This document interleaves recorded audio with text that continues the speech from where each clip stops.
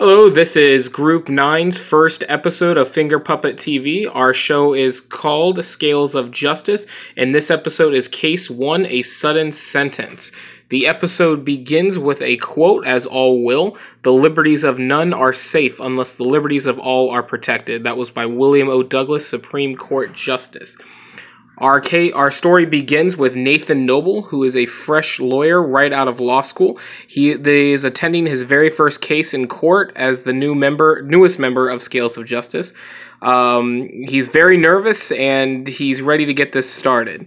His mentor for this case is Jennifer Justice, who is a somewhat senior member of the Scales of Justice law firm. She will be walking him through the case and helping them pull out another win for the firm. The scene begins with Justice saying, "Go ahead, Noble, present our evidence so we can finish this case and secure another win for guilt in Scales of Justice." Noble, I can't.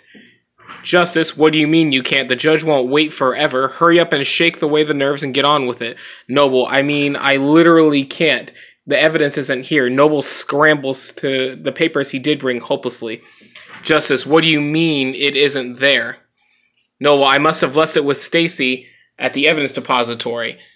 Flashback scene. Don't forget this. The evidence is still sitting there. Noble, oh crap, what are we going to do? Without that, our case is going up in smoke. Justice, no it's not. When all else fails, a good lawyer uses rational decision-making to find the best alternative when another one closes. Now think, what are our options? Noble, well, there are several options we could pursue. We could ask the judge to wait a second while we go get it. Think harder. The judge looks annoyed as it is, and what else can we do? This is what separates a good lawyer from a great lawyer. Well, we know what the evidence was and can still use that to our advantage. Go on. If we pressure the defendant's statement where we know the lie is, we could get them to confess. This would win the case for us without needing the physical evidence here. Great, that fits all the criteria that we need to win this case. Let's implement that decision together and close the case. So the two actually implemented this decision and ended up getting confession from the defendant. The case was won, and the Scales of Justice law firm remained undefeated. After that, a final scene sets up episode 2.